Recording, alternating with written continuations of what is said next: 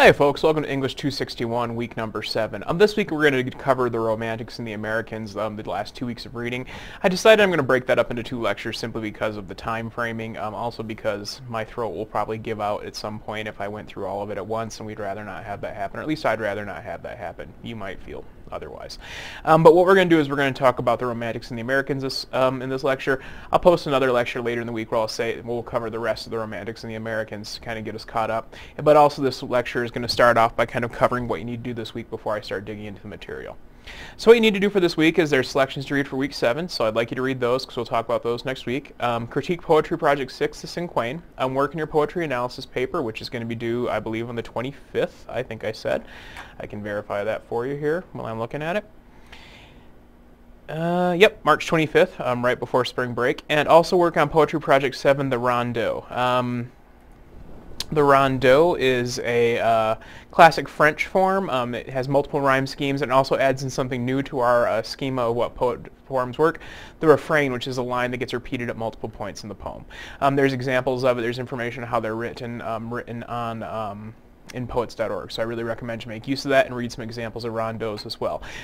One bit of advice, when you're working with a refrain, let me tell you, think of a line that is general enough that it's going to apply in multiple situations, but also specific and intriguing enough that readers are going to be okay with saying it multiple times. That's really the trick of getting a rondeau, getting a refrain down, is it needs to be something that readers are going to be okay with it repeating, but it also needs to be general enough that it's going to be able to fit multiple places within a poem. So refrain lines are kind of tricky. And sometimes it's helpful to figure out what you want the refrain to be, then build the poem around it. So that might be something you might consider as well. Okay? Okay. So that's in terms of the actual, what you'll be doing in terms of the work and the writing for this week. I'll be grading the poetry analysis, poetry bundles at some point this week and into next week, so those should be back to you shortly as well. Hopefully I'll have those back to you quickly as I can. What I'm going to do is what I usually do. I'll give line comments, but then I'm going to go ahead and I'm going to record commentary on these. All right? So let's go ahead and talk about the Romantic and the early American poets. And the Romantic period really starts off in the late 18th century and continues into the early 20th century. Or into the early 19th century. Sorry, the 20th century is modernism. The Romantic period really kind of kicks off in there, and the really kind of the features of Romanticism. Romanticism was interested in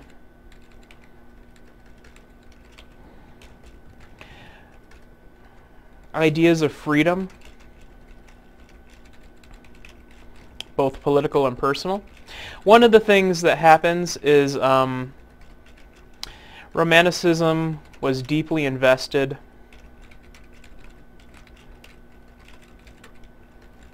in and influenced by the revolutions that had occurred in the United States, France, and in other areas of Europe. So the Romantics were very, very interested, and the Romantics were mainly British, so they saw this from the perspective of people who were actually kind of in a dominating authority at the time. But they were really interested in what the Americans had done. They were really interested in what the French had done in terms of their revolutions. And even in this time period in England, there were some revolutions going on. There were some changes going on in the political structure of England that were stripping powers from the monarchy to some extent and giving them to the common people and giving them to represented authorities. So this was kind of a time of democracy and the idea that the individual in society matters. And it was also a time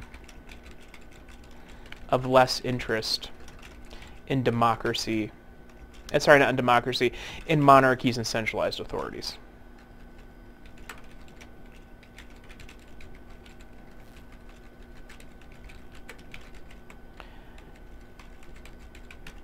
So there's definitely an interest in the idea of the heroic individual, and that was one of the other things that came out of this, is Romantics very much believed in the trials and tribulations and thoughts and hopes and dreams of the romantic or the heroic individual.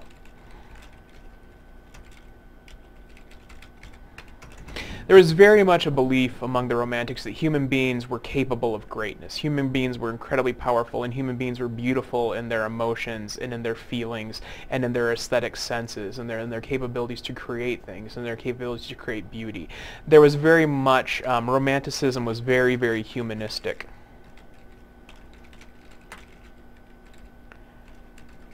But in a nostalgic and somewhat pathetic way. And take this with a grain of salt. I will be entirely honest with you, I'm not a huge fan of the Romantics in general. But the Romantics were very, very nostalgic in the sense of they believed that human beings were really, really capable of all kinds of sorts of greatness. But also they were very pathetic because they believed that human beings at the extremes of their emotional spectrums were beautiful and powerful, and those extremities were matter. They were very much interested in extremes of thought and emotion and pleasure and physicality. And they also, to some extent, saw connections between themselves and the Greeks.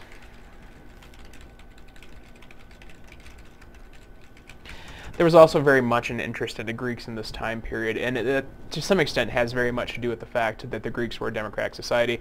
The rest of other places in the world are finally becoming democratic again. There was also an interest in the Greeks for the simple fact that the Romantics saw themselves as kind of poetic followers of the Greeks, or poetic children of the Greeks, and they also saw themselves in very much in kind of the same humanist terms as the Greeks, because the Greeks were also humanists. The Greeks were very, very tempered humanists when we talk about humanism, but the Romantics saw themselves in that kind of belief in the human spirit that the Greeks had. So the Romantics were very, very interested in the idea of the heroic individual, and they were prone to being dramatic and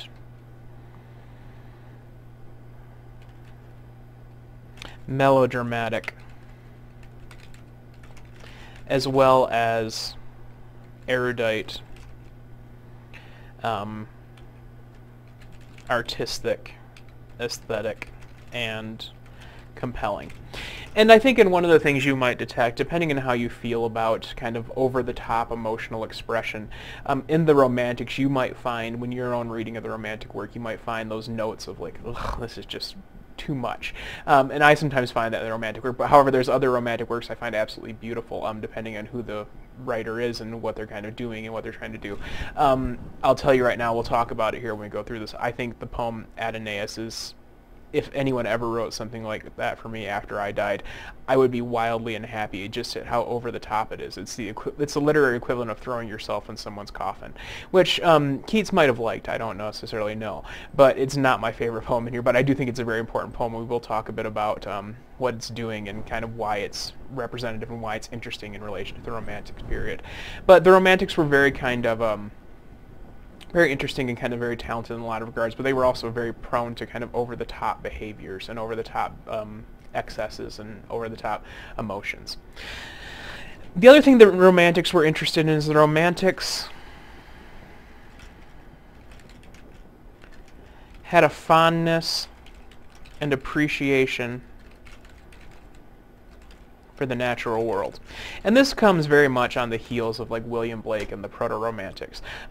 The Romantics really, really cared about nature, and it's partly because their love of nature stems from their dissatisfaction with the mechanization of the Industrial Revolution.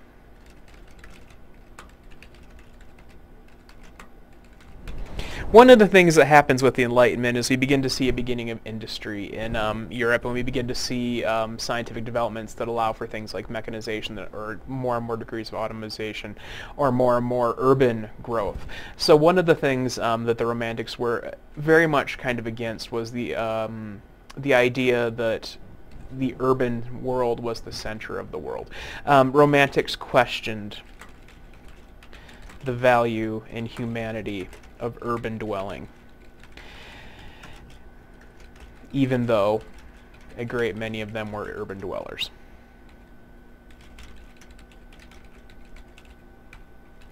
but they very much tended to romanticize the natural world, and they saw themselves. They saw in many ways the relationship between human and nature is being somewhat sacred. And that kind of falls in the heels of philosophers like Rousseau and things along those lines, who believed that it was really society that corrupted humans, not any sort of nature inherent to human beings themselves. So the Romantics had kind of similar beliefs that it was really society and industrialization that were actually corrupting people, not the natural world and their relation to it. And if we could get back to nature, it would be more effective. Well, this is very common. We see in people like Emerson and Thoreau and things like that on the American side. We also see it to some extent in Wordsworth and some of the other Romantic poets. So the Romantics had a fondness for that appreciation of the natural world. But really the Romantics, they were very much interested. The Romantics' poetry tends to be big, bright, wrought, and announcing of itself. At its worst, it's pathetic. It just has overly wrought emotions, melodramatic, and self-indulgent. At its best, it's beautiful, intelligent, well thought, and does an amazing job of capturing the essence of human experience and emotion. And I think that we find both in the Romantic poets. Sometimes, yeah, they go a little too far, but one of the things that the risk of going to the edge is falling over the side of it, and that tended to happen every now and then with some of the Romantic poets. In their personal lives, that happened quite a bit as well. So let's go ahead, since we're here, and kind of dig into some of the work. We'll start with William Wordsworth, then we'll talk about Samuel Coleridge. William Wordsworth and Samuel Taylor Coleridge were actually poets that were actually part of what was called the Lake School. They were poets who lived in the Lake District of England in the early part of the 17th and the 18th, 19th century, and that's kind of when they were working and writing in this area. And Wordsworth is probably the most famous of the Lake poets, and probably the first and most famous of the first Romantics, followed, of course, by Coleridge. And you can kind of see in their work very much the beginning of the ideas of what would later come from their work, come into the Romantic play. So, for example, if we look on page 458 at lines from Tintern Abbey, one of the things you begin to see here is just the really strong attention to detail in the natural detail he's seeing and how much that's impacting the human behavior. It's a really lovely blank verse for the most part here, but he does a really kind of good job of just detailing all of the little features he sees and all of the things, these plots of cottage around these orchard tufts which at the season these unripe poops are clad in gleaming green, lose themselves amid groves of corpses, just these little details and descriptions. There's a real love of nature that shines through in this whole thing. And then, of course, after that, it starts taking into how that affects the human, how it affects the spirit, how it affects the heart, how it affects the natural body. And hours of weariness and sentient sweet felt in the blood and felt along the heart, and even passing even to pure mind with tranquil restoration, feelings too of unremembered pleasure. Just the thought of the nature brings him back to a better place in his spirit and in his life, and it goes on for that. And it's really that kind of here you're really seeing this very strong pastoral sense of the pastoral being more important than the city, and just the idea that all of this nature is just, it's connections to the human being and issues of aging, and it's really in many ways, it's a reflection of nature, but it's also a long reflection on human experience and just the overall sense of what it's like to be alive and all these different kinds of thoughts associated with it. It's a long kind of one might call it rambling, but it's very beautiful for the most part, and it's very well wrought, and it's very carefully crafted. But it's very much just a reflection. It's a very kind of very early good example of what the Romantics were all about. This idea of what the human experience was like and what it meant to be human and the pains and the wonders of that, but also the beauty of nature in relation to those things. And it really kind of covers all of that kind of issues. Just that sad still music of humanity, nor harsh nor grating, though of ample power to chasten and subdue. Just all kinds of different ideas tied into there. And it's got kind of a very meditative stream of consciousness quality, which begins to come into play here with the Romantics and later on gets picked up more in modernism. But because it's what seems to be stream of consciousness really is actually incredibly wrought in the modernists, as opposed to what you might find in a James Joyce later on down the road. But it's a very good example of just an early Romantic poem and what the Romantics were all about. And I think Wordsworth does an effective job of this. And one of the things that Wordsworth does that I think is really worth mentioning is Wordsworth was very interested in the idea of expressing poetic beauty through very kind of common natural language. He was not someone who was really interested in making all kinds of allusions to other things. He was very much interested in using commonplace images, using commonplace language and commonplace phrasing to connect to the readers. So it's a little bit less formal in some extent in terms of language choices than other poems you might have read up until now, because it's not trying to be formal. It's trying to speak to the common experience of humanity as opposed to any particular higher or upper level experience of humanity.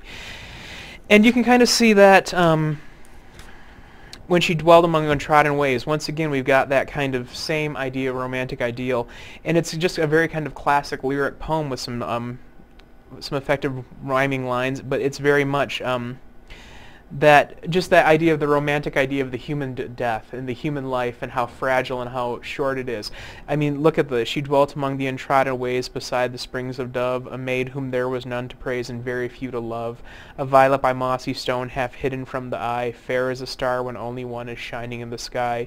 She lived unknown and few could know whence least she ceased to be, but she is in her grave and oh, the difference to me. It's the idea of like, I love this one person and this person's life was over and this person was lost and no one will ever know. I mean, it is very much the idea of human suffering and the shortness and the frailty of human life. And you can kind of see this in Wordsworth's work. Wordsworth is a very wonderful poet. He's probably one of he's generally recognized as one of the great poets of the English language. But he was very much kind of an early writer in the Romantic mode, and a lot of what he did established what the Romantic mode would be. We can kind of see that to the same extent when we move on to Samuel Taylor Coleridge. And Coleridge was also a Lake poet. He was interested in philosophy, theology, and he was also kind of very political, very radical politically, but also theologically as well. He was very kind of interested in alternative beliefs in religion and things along those lines. He was very interested in that conversational language, and he was actually the one who talked about it more perhaps than Wordsworth did, though Wordsworth very much used it, and it's very clear that Coleridge learned a fair amount about that from Wordsworth. Coleridge was more along the lines of looking at the historical greatness of humanity and the kinds of things that humans did. And another thing that Coleridge has tended to be tied up in was drug use. Fairly often you'll hear people talk about Coleridge's work in relation to Coleridge being high, or Coleridge using opium or things along those lines. Chances are he probably did. Whether that has anything to do with the work, I would not speculate nor necessarily have anything to say about. But one of the things Coleridge liked to do was he often claimed that he had dreams that gave him fragments of ideas, and that was how he generated his work. And Kubla Khan was one of those. He was writing about a dream he had.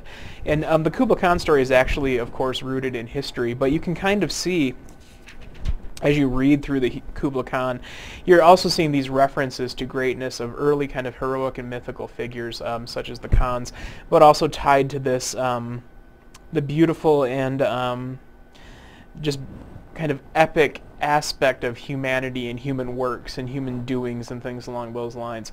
So you get a really kind of strong sense in Kubla Khan of it kind of feels like reading a very, I mean, this kind of stuff is eventually what like Robert Howard would pick up and turn into Conan the Barbarian in a kind of lesser, more populist form than what Coleridge is doing here. But this kind of stuff did provide the basis for that. It's very much fantastical views of human experience in nature and what humans have done, and just kind of the overwrought language of the whole thing and the overblown language. The shadow of the dome of pleasure floated midway on the waves, where was heard the mingled measure from the fountains and the caves. It was a miracle of rare device, a sunny pleasure dome with caves of ice. Just this idea of like an ice cave in the sun. I mean, all these different kinds of features of just this wondrous cave that had this wondrous man Kubla Khan in it, and it was very kind of really kind of reaching back to the idea of human grandeur in the past, and also great human men and the importance of them in relation to wonders in the world and things along those lines. And that was a lot of what Coleridge was about. The Rime of the Ancient Mariner has that too. And the Rime of the Ancient Mariner tends to be a bit bleaker and a little bit darker than Kubla Khan, but this kind of idea of adventure and this kind of idea of getting out and seeing the world and doing things in the world and experiencing the world in kind of an epic way was very much part of Coleridge's contribution to the Romantic poetry and the Romantic sentiments of the time. So Coleridge is definitely taking with it. And then we get, of course, into kind of the second generation of poets, which would be George. We'll start with George Gordon on page 510, She Walks in Beauty. And this is one of the interesting poems. It's interesting because, first of all, he's describing a woman, but there's no clear feature of any particular woman in here. For the most part, raven tresses is the only thing that he actually says that really says anything in particular about any one particular woman here. So you could actually apply this poem to all kinds of women, which is probably something that Gordon probably did. Lord Byron, George Gordon, was very, very well known for being a philanderer, a gambler. He was kind of he was basically the equivalent of a Victorian Hilton. He was a party monster for the most part. If there was a rock star in Romantic period England in the early half of the 19th century, that would have been George Gordon. He was a kind of the wild child of the aristocracy, and to some extent his life kind of reflected that. There was rumors that he was having an incestuous relationship with his sister. He had an illegitimate daughter who actually became the first computer programmer, Ada Byron, Lady Ada Byron, who was actually also an inveterate gambler, but also a really brilliant mathematician. But She Walks in Beauty, you can kind of read it, and it's very much just that kind of, oh, the beauty of the human, the beauty of the woman. It's very much that kind of writing. And it's a great lyric poem. He's very good at using languages, and he's very good at pairing and creating rhyme. But if you look at it, there's not a whole lot to identify a particular woman here. It's kind of just speaking about, it could be speaking about women in general, which, to be fair, is probably something that Byron might have done with it. And that's partly why I chose this poem. Because I find it interesting that I think that he probably very well could have used it that way, and very much intended to use it that way. It was very reflective of the appreciation the Romantics had for beauty. I mean, the Romantics were the kind of people who would see someone gorgeous and just hold their chests and kind of collapse. I mean, they would do that kind of thing. It's very much a fainting couch kind of aesthetic, and I think that's kind of interesting to look at here. But it's very much in that time period. And Byron was what was called a second generation Romantic, which means he came after Wordsworth and Coleridge and the other late poets. But it was Byron was also friends with Keats, and he was also friends with Percy Shelley, and also in turn Mary Shelley, who actually was one who wrote Frankenstein, and they were actually, both of them were present when Frankenstein was first told as a short story. It was told in a lake in Italy. They were on vacation. They decided they were going to tell ghost stories, and that's kind of where Frankenstein ultimately ended up coming from. Just a weird bit of literary history. But She Walks in Beauty is very much kind of the idea of the romantic and the beautiful human, and as being transcendent above all things. And Don Juan was kind of one of his classic poems, and what a shocker there, given how he conducted himself. And it's definitely probably his longest poem, and it's probably one he's most famous for. But the reason I included on 537, on this day I complete my 36th year, is because I think it's very telling about the Romantic sentiment. In Missolonghi was the town in Greece. One of the things that happened later on in his life, after Byron had basically kind of run out of money, had basically burned most of his bridges in England, was he went to fight in the Greek War for Independence. And the reason he decided to do this was because he wanted his life to mean something, and he wanted to fight for something he cared about, because he had all these romantic notions about war was. And that's really kind of what you find in On This Day I Complete My 36th Year. 'Tis time this heart should be unmoved, since it's others it has ceased to move. He's basically saying, I'm not a great poet anymore. I don't move people anymore. Whatever. I'm going off to war. Yet though I cannot be beloved, still let me love. Let me spend my time. Let me devote myself to something that matters. My days are in the yellow leaf. The flowers and fruits of love are gone. The worm and the canker and the grief are mine alone. My life is ending. I'm getting older. It's all falling apart. I mean, it's very kind of pathetic. It's the stuff that you do when you're having the lordy I'm turning 40 party, except you're really kind of bemoaning it in ways that may not quite be socially acceptable. But really what he's talking about here is he's talking about, if I can't live honorably, and if I can't live with respect, and I can't live as a great poet, then let me die as a soldier. Let me die as someone fighting for something that matters. And that's really kind of what he talks about. And that's really kind of a very romantic notion about what war is. But the romantics carry these romantic notions is the fact that romance is named after them. They had this very kind of clear idea that war for independence or fighting for freedom was somehow noble, and it was somehow meaningful, and it was somehow important. And the reason I have you read this poem is because there's great use of the poetic language here, and as always, I recommend you scan these poems and see what they're doing. We would do that myself. We just don't seem to have the time given what we need to cover and the amount of space we have in the class. But there's a lot of very kind of romantic sentiment about warfare here. And the reason I like this poem, the reason I had you read it, is because I want you to remember this poem, because when we come around to talk about Dover Beach, you're going to see a very, very different view of what war is. And when we come to see, especially not Dover Beach, when we come to Wilfred Owen, in World War II, you see a very, very different view of war and a very, very different perspective on what war is that has a lot to do with the different how warfare changed between this part of the 19th century and the 20th century. So it's a very great poem, and it's very much and it's also impacted by the fact that after writing this, within months, Byron was dead. He died of, I believe it was pneumonia. Yeah, I believe he died of pneumonia in Greece where he'd gone to fight for the War of Independence. So he basically wanted to die in battle. He ended up dying of sickness in a combat field somewhere, which is really unfortunate. So let's talk about Shelley. And when we talk about Shelley, Shelley is really kind of possibly one of the most famous of the second-generation romantics. We don't know him all that well here. We tend to know Gordon a little bit more, but we tend to know Gordon because of his really kind of overwrought behavior. And we tend to know Keats because Keats, technically speaking, historically, is probably a better poet. But there's some really classic Shelley poems, such as Ozymandias, which I actually had you read here. And Ozymandias, in some ways, ties in very much to what Coleridge kind of did, was talk about the greatness of human experience and the greatness of human behaviors and the things that humans create. But Shelley undercuts it by pointing out that it's a wreck. The giant statue has fallen. It's not going anywhere. It's not...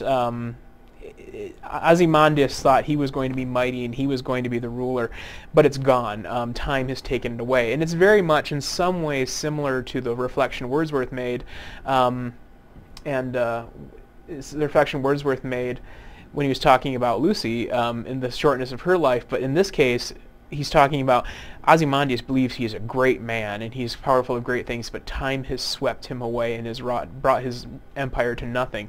And that too in some ways is bittersweet, that the great things you build will be gone and taken from you. So it's almost like looking at Kubla Khan from the perspective of 1,000 years in the future, that this will be wiped away too. And the Romantics, of course, would find that beautiful, the transient nature of things. So Ozymandias kind of continues with that kind of theme of the idea of greatness and human greatness and the fact that in the face of time it's eroded and goes away. And then we have Adonais, and one of the things I think is worth talking about in Adonais, this is really, it's for Keats, and it's an elegy on the death of Keats, and he makes it it's so packed with Greek allusions that it's a really great exemplar of how much the Romantic poets respected the Greek poets and the ideas and the things that the Greeks held to them true about poetry. And it's also talking about a famous mythological death, and it also ties into the fact that Shelley believed that Keats should deserve this beautiful death and this beautiful powerful funeral, and it basically is turning Keats into a myth, even though he just recently died. It's eulogizing him into the mythology of poetry, and that's really kind of what Shelley was intending to do here. It's a epic poem, and it's one of it's an interesting epic poem, but this was a time when epic poems were still being written. And I would say that one of the things worth noting about the Romantics is the Romantics really did believe in epic poetry. The Romantics really believed in the power of poetry. They believed in the power of words and the power of language, and they loved epic poetry. They loved writing long-form poems that went on and on and on, told stories of these great people, even great people in their times. And so when Shelley is mythologizing Keats to the Greeks, he's not doing it insincerely. He's not doing it making comparisons. He is saying that Keats was as powerful and as important as these Greek poets are going to be. And ultimately, he may very well have been true, because Keats is extremely well respected. Keats was not very well respected in his time period. But he was very much so later on. But before we go to Keats, let's talk very quickly about Felicia Dorothea Hemans. And I think one of the things that's interesting to note about Casabianca is Felicia Dorothea Hemans was not necessarily a very well-respected poet after her life, but in her time she was very, very well known, and she was actually known and read heavily by children and by young people. And one of the things I think is really interesting about Casabianca, and one of the reasons I think that we're now paying more attention to Felicia Dorothea Hemans, is a lot of what she did spoke to a different kind of experience of the Romantic age than the men of the Romantic age were speaking to. Whereas, for example, you get someone like Gordon really selling the importance of warfare and heroism and all these kinds of things. Hemans here in Casabianca is undercutting a lot of that by flat out basically saying, yeah, it was a heck of a battle and it was really kind of meaningful, but you know what happened? A kid died. And you get to that last line, with mast and helm and pen and fair that well had borne their part, but the noblest thing that perished there was that young faithful heart. It's pointing out, it undercuts that a human being or a child was lost in this war. And it really in some ways, it reinforces that idea of the importance of noble warfare and the importance of living for empire and nation and all of those things that the Romantics believed in, or believing in a strong and powerful and heroic individual, but it also undercuts it by pointing out that a child died. And it kind of does a very interesting twist there at the end, that she goes through all this kind of how powerful and wonderful and how epic the whole thing is, and then she points out, but really what was lost here, the noblest thing that was lost was a child. It wasn't what was lost here with mast and helm and pen and fair that well had borne their part, but the noblest thing which perished there was that young faithful heart. What she's saying is that human beings suffer for nations. So it kind of undercuts the idea that what's really important is the human suffering in a war, not the nation, not the flag, not the independence, not the ideology that you're fighting for, but the people that are lost. So it's kind of undercutting in an interesting way something you might find in Byron, which I think is one of the reasons that we're paying more attention to Felicia Dorothea Hemans now than we have in the past. Then we move on to Keats. And Keats, as far as the Romantics go, if I had to pick a favorite, it would probably be Keats. And the reason I would pick Keats as my favorite is because Keats, I think, he really does an amazing job of capturing the beauty of what the Romantic spirit was about without tending to fall into the bathos or the kind of overwrought aspects of it. I also tend to think that Keats was the more the intellectual one of them. Keats also did not live a long life. He died, I believe, in his 20s of tuberculosis. And Ode in a Grecian Urn, one of the things I really like about this, it's probably the most famous ekphrasis poem ever written, but I also really like it because it really does an effective job of thinking about what art is and what art means, and also really kind of covering and detailing what this urn has on it. So, for example, just kind of these And the idea that art is a historian, I think, is really kind of introspective because it shows that art says something about its time and its period. But also things like, fair youth beneath the trees, thou canst not leave thy song, nor ever can those trees be bare. Bold lover, never, never canst thou kiss, thou winning near the goal, yet do not grieve. Just that idea of this story is framed forever in time and will never complete itself. And that's what happens in the urn, is it captures a story in a moment, but it's a story we don't actually get into. And it really shows just kind of the way that Keats's mind could work and kind of dance around an issue and take it in from all kinds of different perspectives and really break it down and look at it from all these different angles. And I think it's one of the things that makes Keats such an interesting poet, is his use of language is beautiful and very, very effective, and he's very well educated. And he makes a lot of great references. One of the things I really love about Keats is Keats can play with all these different ideas of what things are and how they represent themselves in the world. And I think Bright Star, we kind of find that too.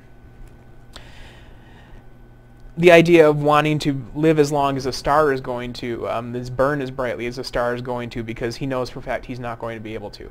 I mean, Bright Star is very, very beautiful. Bright star, would I were as steadfast as thou art, not in lone splendor hung aloft the night, and watching with eternal lids apart, like nature's patient, sleepless eremite, the moving waters of their priest-like task of pure absolution round earth's human shores, or gazing on the new soft fallen mask of snow upon mountains and the moors.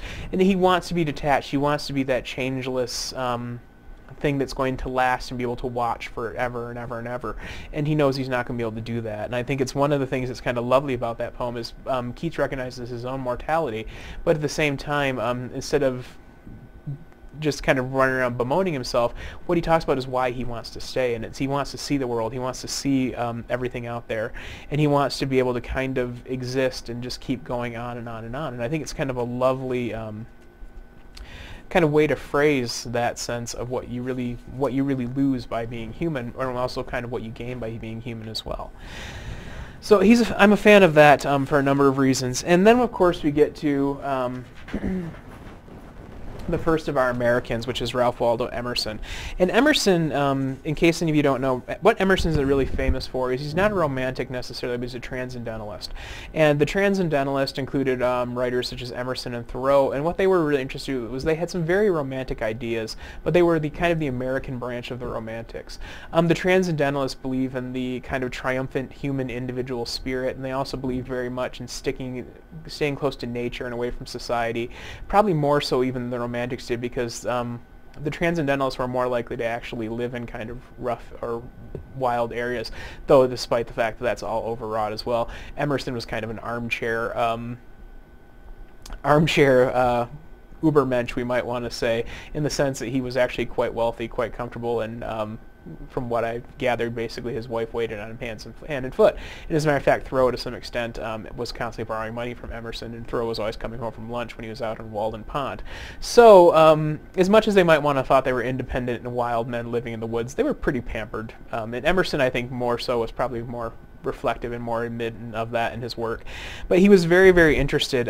If you read, for example, in The Snowstorm, the idea that nature has its own personality, and it's an individual, and it's strong, and it's powerful, and it's a builder.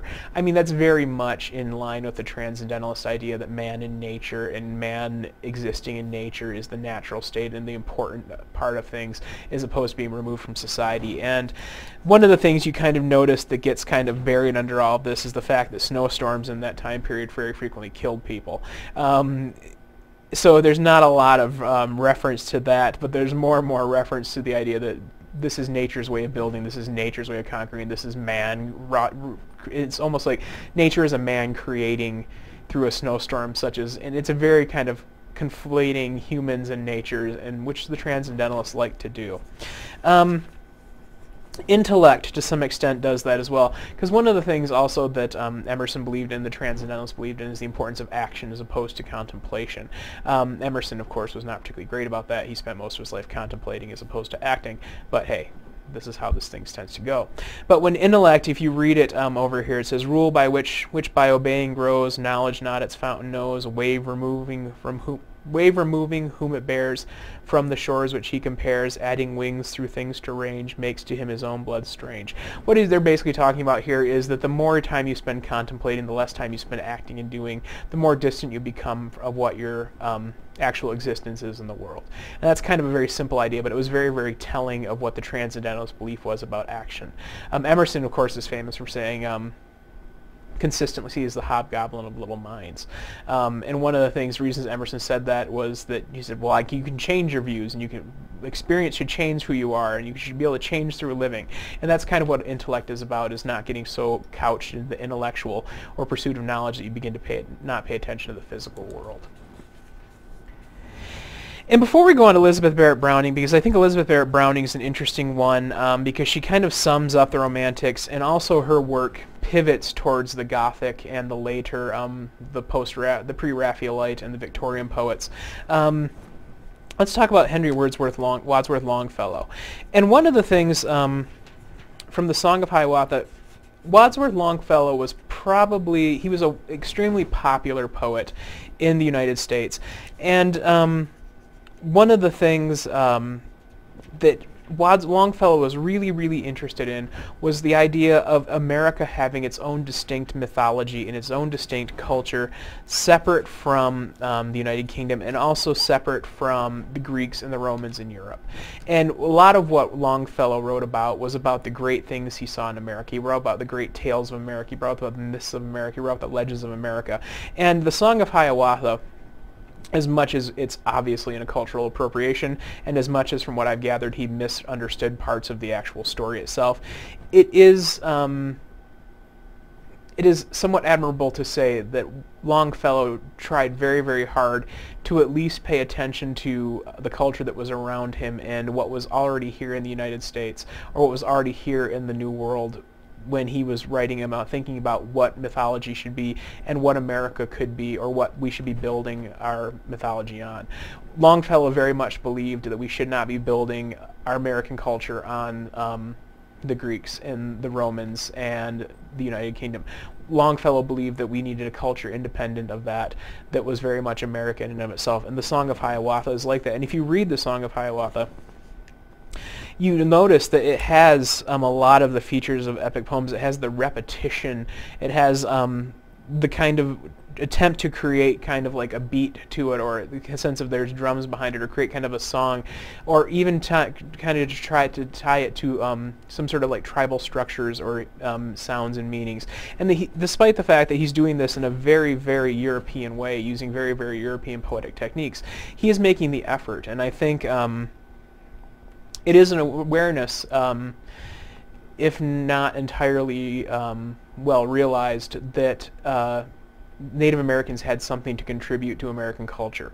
It's coming from a white man. It's very unfortunate that he's the one who's doing this and also writing it necessarily in this way, and it's somewhat problematic. He didn't understand the language or exactly what the story was, but he was very interested in understanding what the culture of America was and how that culture would affect and impact America going forward. So Longfellow is an interesting man in that regard, because he really kind of starts thinking about a new way of thinking about poetics that isn't so much tied to Europe and to the Greeks and to the Romans and to that history, that's actually rooted in what America had to offer and the American experience and the experiences of people in the United States now and before. So I think it's kind of an interesting way of looking at that. And it also in many ways establishes a good base for what Walt Whitman does, which is Whitman breaks very, very extensively from a lot of the formal things that Europeans did and tries to do the very, very different kind of wild verse. And it's very much an American feeling kind of poetry. It's very distinct from European poetry, and that was what Whitman's contribution was, and in many ways Whitman was building off of Longfellow. So Longfellow I think is interesting in that regard. Last but not least, let's talk about Elizabeth Barrett Browning. Elizabeth Barrett Browning, I very much appreciate her work, and I think From Aurora Leigh, from Book 5, The Present Age, is a really lovely poem that really kind of encapsulates what the Romantics were really about thinking. And I think it comes very much down to, she makes a lot of these historic references in the beginning and how important they are, but then she kind of in the second stanza, let's see, is it the second stanza? The idea of a pewter age, yeah, mixed metal, silver wash, an age of scum. The idea of seeing your own time as being somehow less than the past because you're living within it. And she's pointing out that there's a real mistake we make as we live of not seeing the greatness in the world in the times we're living through it, but in looking back and trying to find greatness there. She starts off with a line that say, every age, though being beheld too close, is ill discerned by those who have not lived past it. That idea that you have to live past it, the idea that somehow your age only means something after you die, to her seems very nonsensical. We should be looking for heroism. We should be looking for greatness in our own age. And I think the second to last stanza is one of my favorite here. Nay, if there's room for poets in this world, a little overgrown, I think there is. Their sole work is to represent the age, their age, not Charlemagne's, this live, throbbing age that brawls, cheats, maddens, calculates, aspires, and spends more passion, more heroic heat betwixt the mirrors of its drawing rooms than Roland with his knights at Roncesvalles. To flinch from the modern varnish, coat, or flounce, to cry out for togas and for the picturesque, it's fatal, foolish too. King Arthur's self was commonplace to Lady Guinevere, and Camelot to minstrels seemed as flat as Fleet Street to our poets. It's just the idea that we live in a great age. We live in a great time. There are heroes now.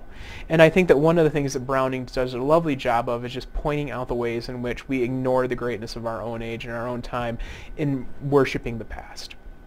And I think that's very telling and very much encapsulates a lot of what the Romantic spirit was about, was recapturing that idea of heroism in the present age instead of just trying to find it in the past for the Greeks. It's almost an idea of recapturing what it means to live in a golden age and creating a golden age and now, as opposed to looking back and trying to find a golden age and thinking of your time as somehow less than that. So I think that Browning does a very, very good job of that in that regard. So next lecture we'll talk about the rest of the kind of pre-Raphaelite, late Victorian, late Romantic Victorian poets, and also the Civil War poets in the United States, and that'll kind of catch us up as we start moving more and more into modernism. So if you have any questions or concerns, please let me know. Otherwise, take care, be well, and I will talk to you folks again in a couple of days.